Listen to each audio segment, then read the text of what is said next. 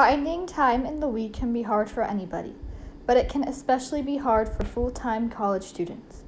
Every Tuesday at 2:15 p.m. in the Education Center, learning specialist Yelitza Corsino-Davis holds walk-in workshops that help college students in their studies.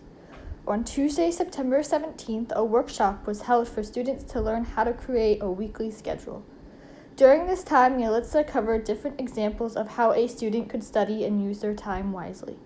According to Corsino-Davis, the weekly schedule is to help us study in a more relaxed way. This is Hunter Gerhardt reporting for the Paw Print.